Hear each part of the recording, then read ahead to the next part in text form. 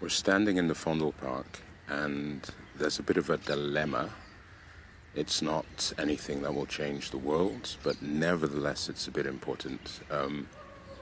You see, I can't remember the name of the artist who put together this piece. And I've been sort of racking my brain. I know it's a guy, so at least that much is good. I know it's a guy. Then I've been racking my brain for artists who come to mind. One of the first persons I had was Dennis Muggins. But then when you look at this, you just know there's no way somebody called Dennis Muggins would have put this together. The lines are not Muggins lines, and so it's definitely not him. Then you go to Cyril O'Sullivan, but this isn't a Cyril-esque piece, So all these names are jumping into my head. Is it a Rodney? But I don't think it's a Rodney.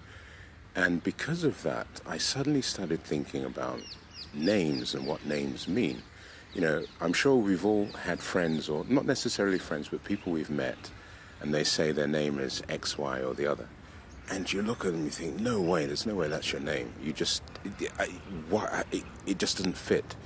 And so the names running through my head as I try to figure out who this artist is, they're just all wrong. I've got an Ikenga, I've got a Willie, I've got a Steve, I've got another Steve, but spelt in a different way, a very exotic way.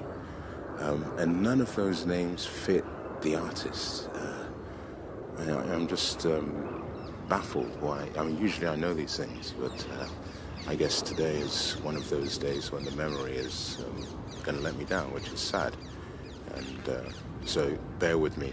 So let's just look at it. Now, what do you see? It depends on your mood. You can see a very, very confused cow, or you can see a bird that thinks it's a confused cow, or you can see a cow that has been slapped in the face with a fish, and they're all kinds of things. So you think of who would put that together, what kind of artist would come up with ideas like that. I even thought of Bugs Bunny, but his work is well, it's celluloid, so it's not him.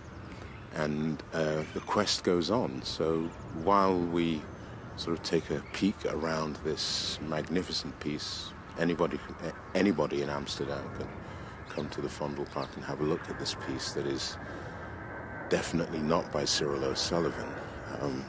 It's by somebody. The name is there.